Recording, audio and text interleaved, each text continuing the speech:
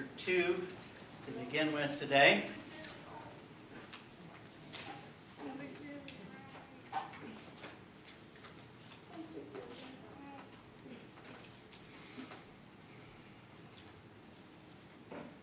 Jonah chapter 2.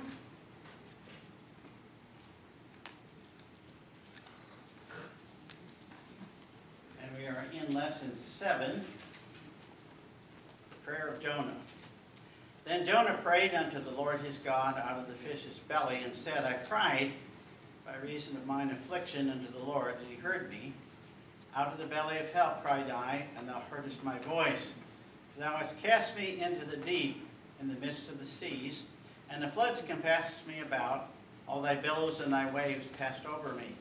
Then I said, I am cast out of thy sight, yet I will look again toward thy holy temple. The waters compass me about, even to the soul. The depth closed me round about. The weeds are wrapped about my head. I went down to the bottoms of the mountains. The earth with your bars is about me forever. Yet hast thou brought up my life from corruption, O Lord my God. When my soul fainted within me, I remembered the Lord, and my prayer came in unto thee, into thine holy temple. They that observe lying vanities forsake their own mercy.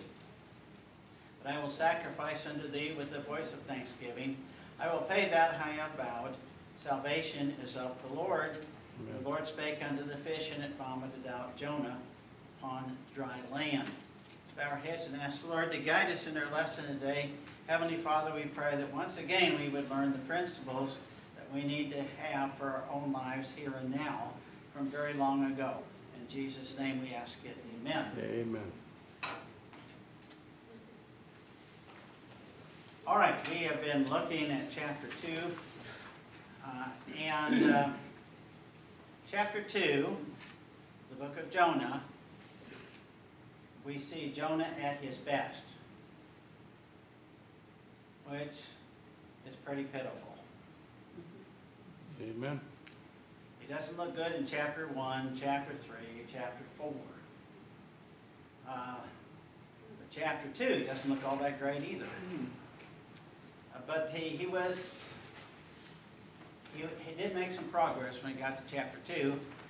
And we wish we could put a lot of accolades on his head, but it's just not possible to do that.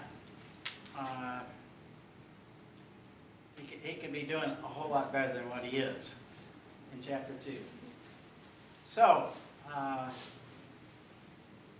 we're looking in lesson 7 for this, and in lesson 7, we were looking last week at affliction-driven principles, and pointing out to you how sad it is. So oftentimes in our lives, the only time that we do something that is right in the eyes of the Lord is when we are in affliction. And isn't that a sad thing? Amen. And I'm not talking about unsaved people, people that don't know the Lord and don't want to know the Lord. I'm talking about people that know the Lord. Jonah was the Lord's prophet. That was not a small accolade. To be a prophet of the Lord, a true prophet of the Lord. There are all kinds of false prophets Amen. back then, but he was a true prophet of the Lord. But he was also reluctant, disobedient, complaining, full of himself, and then it wasn't until the fish got full of him that he started to come around and show some sense toward the Lord. So we see, and this is a sad state of affairs, we see Jonah at his best when he was at his worst. And we tried to point out to you last week that in our lives, when things are going very bad for us, this is often the time when we can get closest to God and learn the most about Him. As we go through this life and everything's hunky-dory, we don't pay much attention to the Lord. Amen. Not as much as we should. When we're satisfied, then our satisfaction replaces Him in our consciousness. So sometimes it's a good thing for us not to be as satisfied as we'd want to be. And this is a principle that's found throughout Christian history.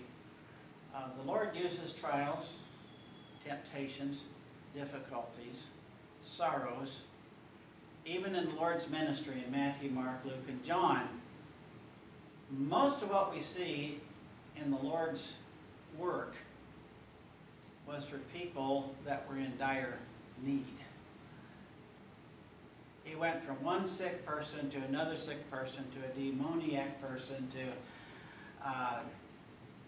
religious leaders that were against him and had gotten their doctrines all wrong.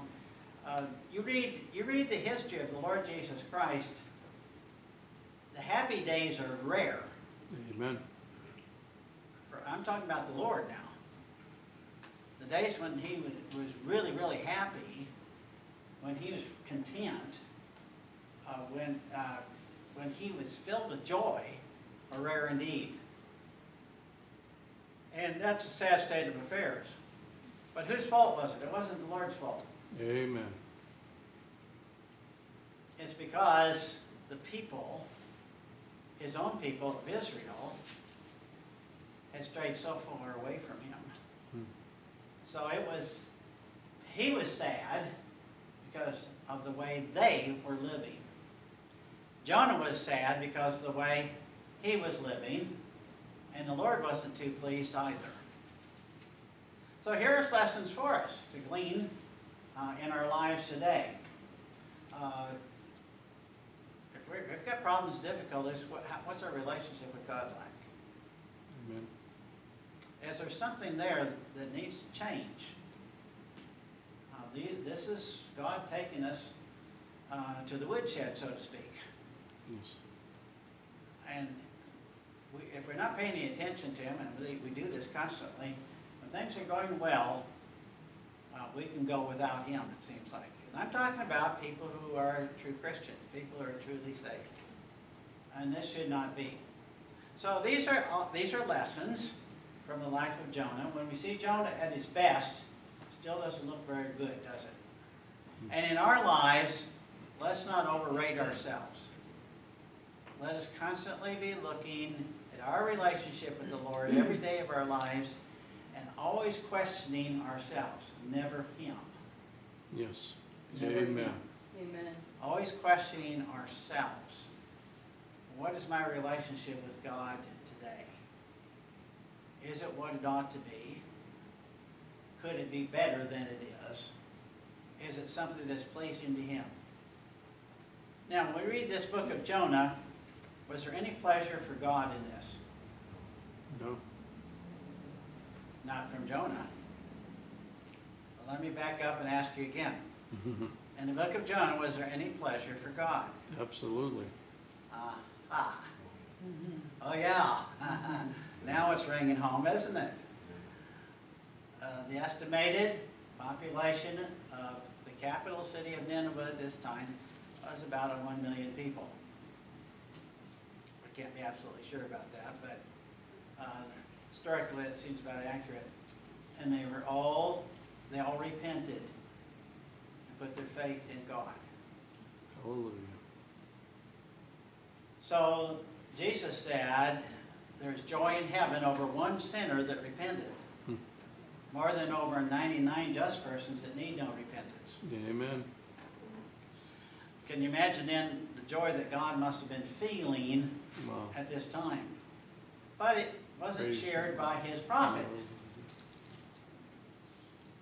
And that's a sad thing indeed. So, another great lesson we need to learn here is, what are you and I doing in our lives to try and please God?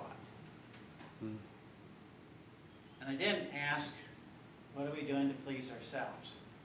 Amen. Because, wow. Every day in the whole world, saved and unsaved, are doing everything they can to please themselves. And that's not where the real joy is. Amen. The real joy comes when we are seeking to please God in our lives. All right, so this is lesson 7 in your quarterly there.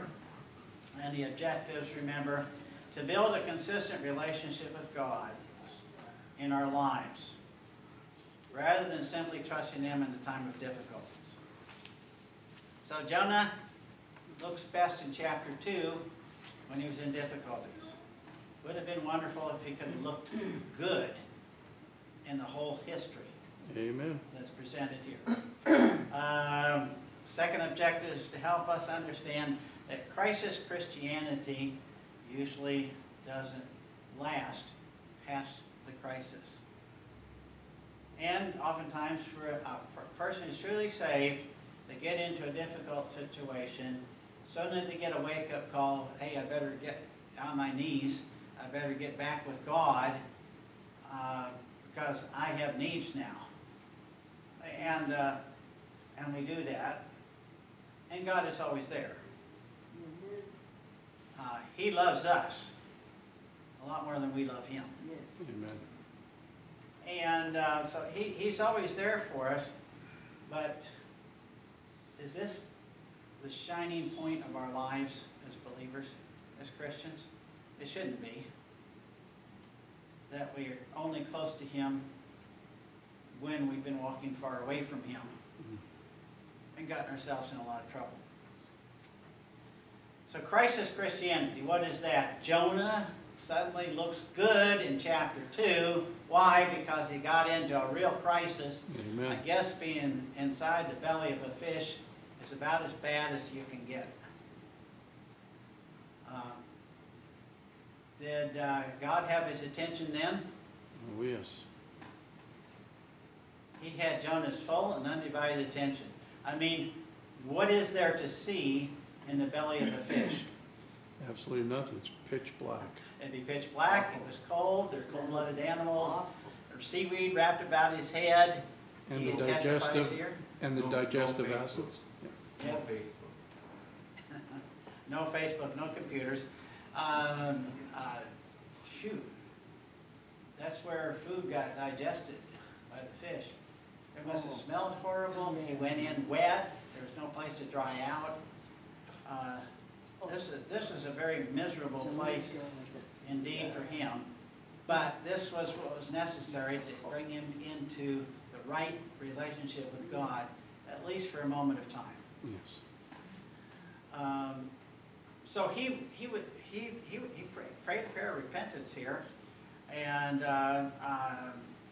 said he's going to sacrifice to God with the voice of thanksgiving. These are all good things here.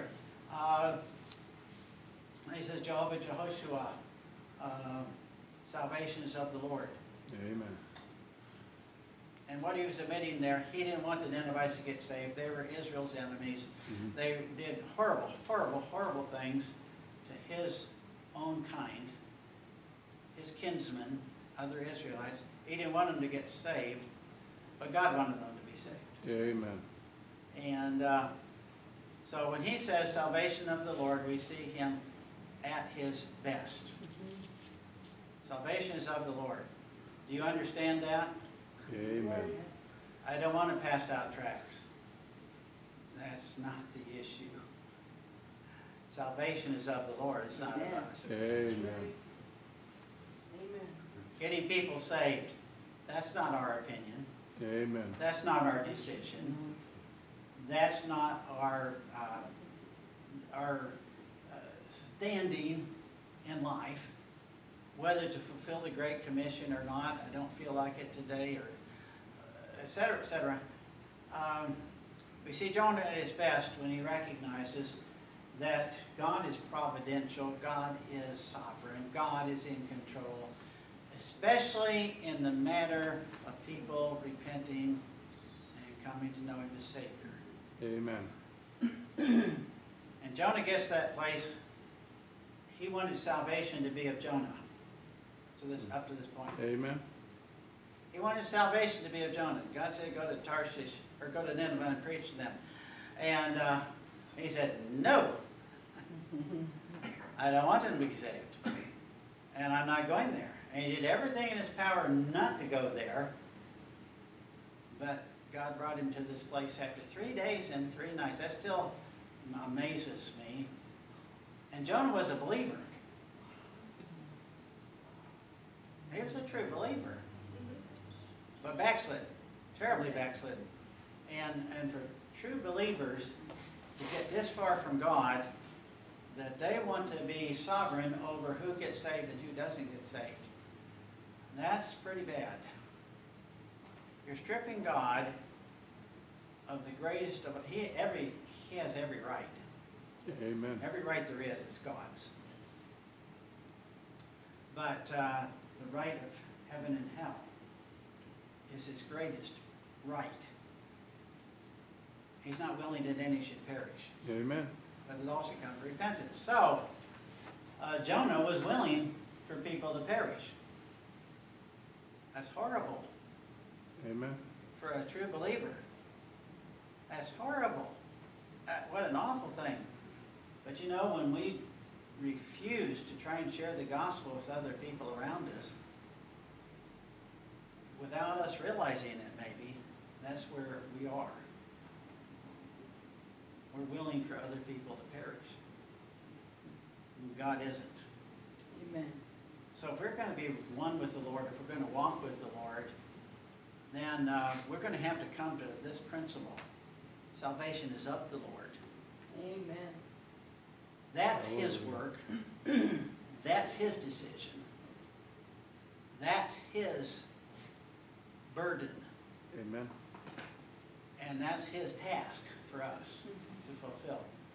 So, crisis Christianity doesn't last very long.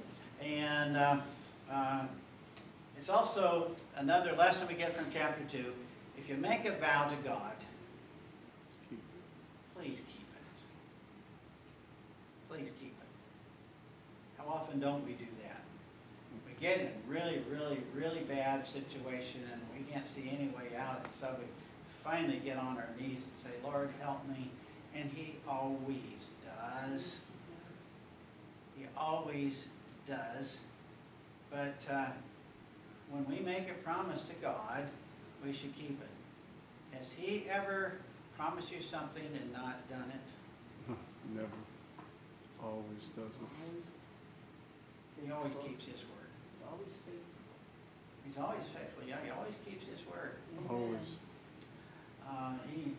He promised way back in the Garden of Eden when Adam and Eve first fell that his son was going to come into this world and provide a remedy for what Adam and Eve had just done. And God did it. Amen.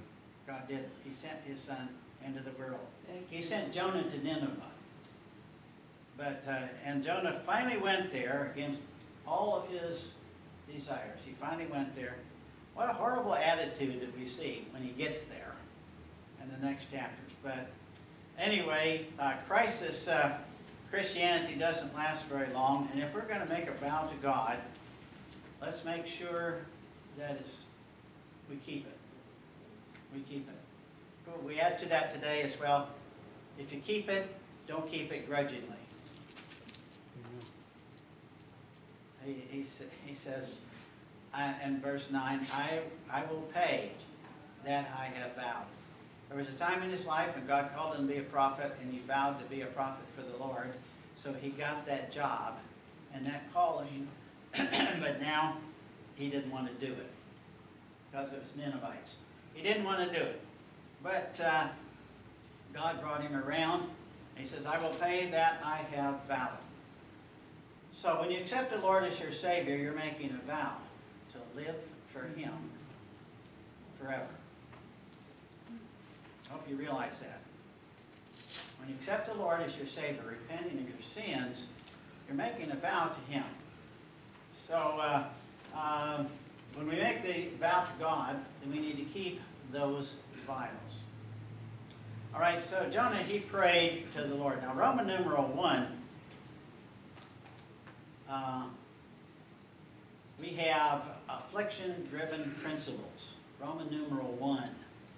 Affliction-driven principles. I cried by reason of mine affliction unto the Lord. That's not the best.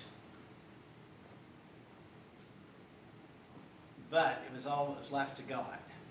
To get Jonah to develop some principles of Christian living by putting him inside this fish. So he cried unto the Lord, finding why? Because he was afflicted.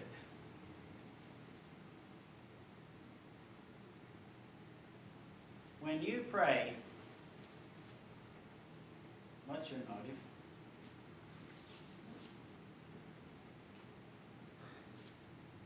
I hope it's not just because something bad's in your life and you need Amen. help. Now, if that's true, it's all right. If you have problems, God's there for you. Amen. And there's nothing wrong with praying to Him when you are in trouble and in difficulties. But there's an awful lot wrong with not praying to Him Amen. when you're not in trouble. So we should measure our prayer time not by our difficulties, but by our non-difficulties. Does that make sense? Yes. How much time do we spend in prayer with God when we don't need to?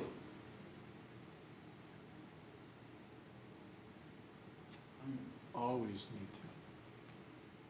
We need to, when we think everything's fine and we don't need to pray, that's a really good time to honor God by going to Him in prayer. Amen. Spending some time with Him.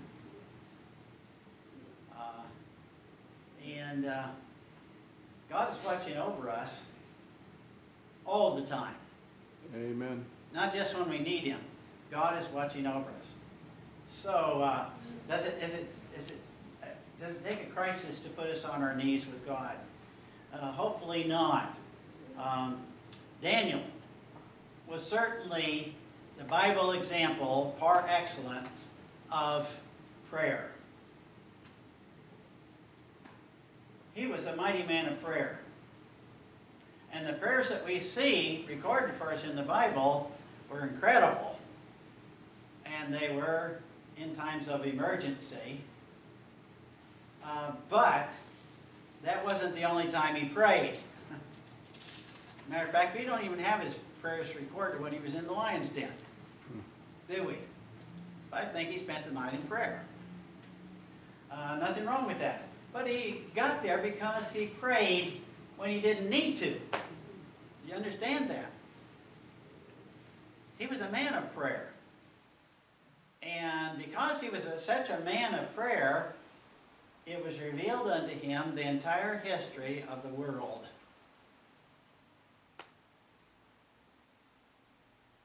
Until the end of time. Just Praise the read Lord. Daniel chapter 9. He got the revelations from God about the sequence of events. Why him of everybody else? He was a man of prayer. Amen. A man of prayer. So we need to make sure that we pray when we're in need and when we're in trouble. There's nothing wrong with that at all. But let's make sure that's not the only time we pray. How much time does God spend listening to us? Every idle word that men speak, they will give account thereof in the day of judgment. He's listening Amen. to every idle word that comes out of our mouths. Oh boy. He's paying close attention to us, not just when we're in need. He's paying close attention to us all the time. Let us be people that pay close attention to God. Amen. What a wonderful thing. Tremendous examples are given to us all through the Scriptures. Too oftentimes they're bad examples. How many times did Jesus pray in the presence of His disciples and they fell asleep while He was praying? So, Daniel was a consistent man of God, and he prayed. Here we have Jonah. He's responsible for over 1 million people, approximately 1 million people, coming to know the Lord, repenting of their sins, but he wasn't a man of prayer. What difference does it make? Well, how many rewards is Jonah going to get for what he did? Not for me to say, but probably very little. And the final day of judgment, how much credit is he going to get for preaching to the Ninevites? Even though there's going to be 1 million of them there who listened to him and heard him. I don't know. Anyway, letter number A, a motivated rebel. A motivated rebel. Affliction is a very powerful motivator. Did you ever wonder some days why is everybody always picking on me?